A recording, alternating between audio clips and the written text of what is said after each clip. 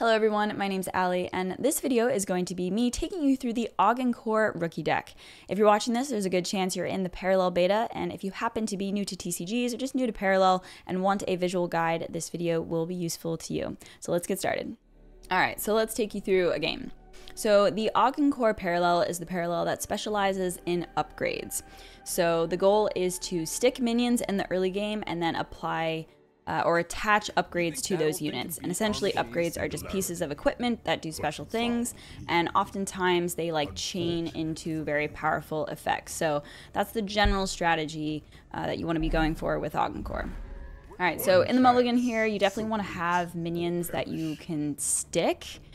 So I like keeping this 2-drop. It's really strong. It gains +1/+1 every time you attach an upgrade to it.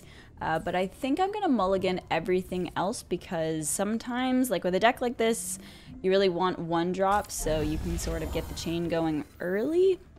We didn't get a 1-drop, that's okay. And we are going first here, so remember you have to bank your cards in order to get energy to be able to cast things in parallel. I don't find recon super useful in this mode, so we can just get rid of it and pass.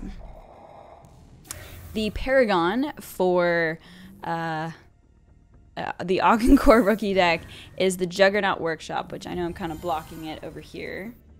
But essentially he comes into play with 4 counters, and those counters were dwindled down at the end of your turn, and once it gets to 0 counters, you'll have the option to summon one of these 3 Juggernauts, and you're able to choose any one of them continually as the counters keep going down.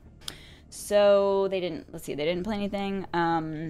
This is just an effect. Target upgraded friendly unit attacks an enemy and it gains evasive. I don't really think we need that. So we can just bank that for an energy point and just put the security officer down. I'm not really expecting it to live, I'm being honest, because PS8 launcher is the little 1-cost, deal 2 damage, and that is quite a popular thing. So it'll probably die to that, but we'll see. Oh my gosh, it lived. Okay, now the dream is to draw an upgrade. Oh, nice, we did it. Okay, fantastic. So option here, we could just bank something, play our 3-drop, which isn't too bad, but I think I want to take the opportunity to have the security officer grow and also draw a card. So let's start out with putting this upgrade on the unit. And you can see it got +1/+1, and when we attack, it'll draw a card. Interesting. Okay, we got the Cutting Edge. I kind of like this guy because he has the salvage ability. So salvage is the keyword that's special to AUGENCORE. When this unit is wasted, move up to one of its upgrades to other units. So if it said salvage 2, you'd be able to move 2 upgrades to other units. So when this thing dies, you can move the upgrade to another one. I think what we're going to do is bank the 6 because it's kind of expensive right now. I might want to play this next turn as an option, and so I'll just put that down, another one, and then pass turn. You always want to be banking, especially in the early turns, and at the end of your turn, you draw a card if you banked. In the late game, you could make the case that, you know, if you didn't really want to give up any of your cards, you could not bank, but that's kind of for later. But yeah, you know, the strategy of the early game of this deck is just sticking minions and like putting upgrades on them, trying to not lose board control. Okay, so you can see the Juggernaut Workshop has 1 counter left here. On the right there. So at the end of this turn, we are going to be able to summon one of those 3 units. Okay, what do we want to do here? I don't mind the idea of dispersing my upgrades on both of them, or we could just go heavy on one. I think we probably don't need this card, so I'm just going to bank that. And I kind of like the idea of just putting this Novice Apprentice down. And probably putting Armed on this one. Again, just to sort of like disperse the threats. We're gonna need a decision here. Could take that out. We get a draw in.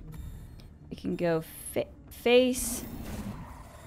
Forget the 4 damage in. We definitely banked. Okay, end turn. And now we're gonna have the option to choose. I think I'm fine with just taking this 2/5 and shooting this thing for 3 here.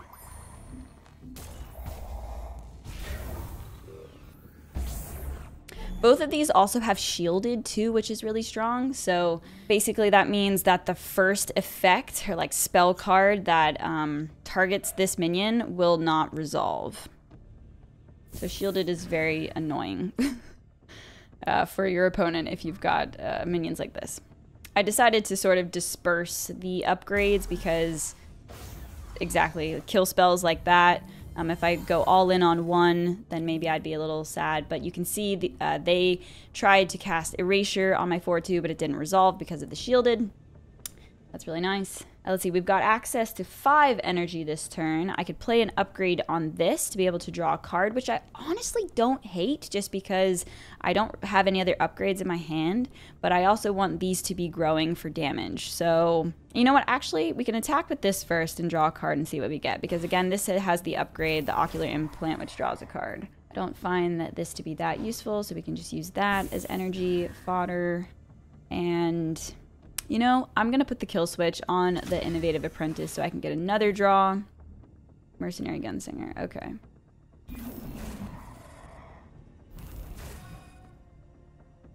And we'll just attack and pass, I suppose.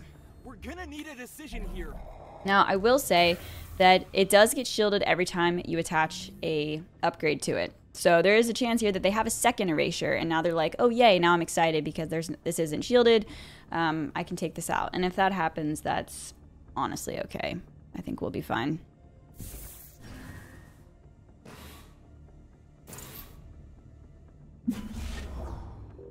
Okay, so this card has banish target enemy unit until this leaves the field. So if I kill this, I will get my unit back.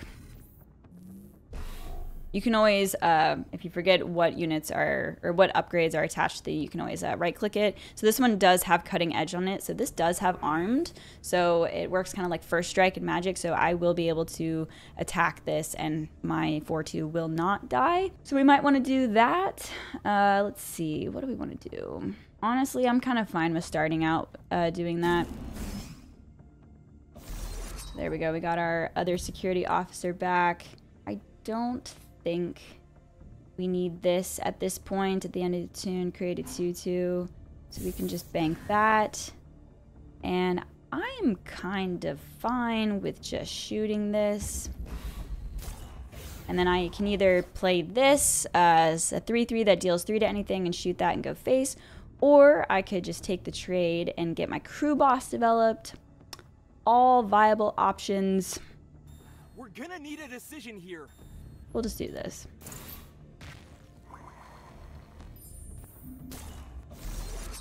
And then I guess get to push 3 damage here. And we're looking pretty strong. One of my favorite upgrades in this deck is Kill Switch, which I don't think we've seen yet in this game, but it's a 3-cost upgrade that reads, when the upgraded unit dies, you then can pick any of your opponent's units to kill. So that's like one of your best answers in the game, or in this particular deck. So that's a really good one. And then I think my other favorite upgrade is the Cutting Edge, which is this. Upgraded unit has +1, +0, and armed. So it's just a cheap upgrade that you can attach early and allows you to kind of control the early board because it's got armed, so you can take out a unit without yours dying a lot of the time. So that's a really good one. Okay, so this unit here has Defender, so I'm gonna have to kill this before making my attacks. Well, actually, I could attack face, but then my opponent could choose to defend if they wanted. Okay, so, oh, we did see Kill Switch. Great. Here's a perfect example. Okay, so this is now killing my 1-1, and now I can choose this one to kill. Oh, this was a perfect example. Okay, I'm so happy. So we did play Kill Switch, which on the 1-1, which really worked out for us. So they killed my 1-1, probably didn't realize that I had a Kill Switch on it, and now I just was able to target the Siphoner there.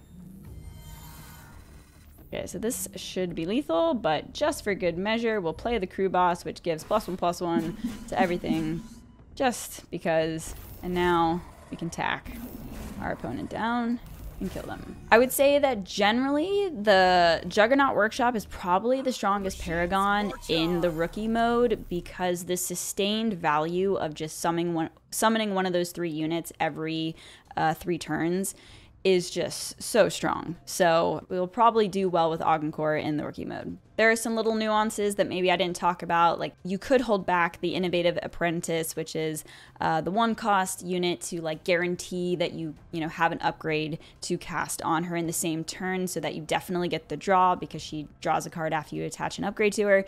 So there's little stuff like that that you can think about, but generally speaking, get on board when you can, attach upgrades to your units, and kill your opponent.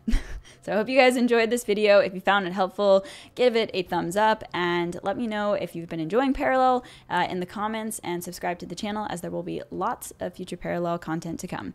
All right, thanks so much for watching this video. Bye.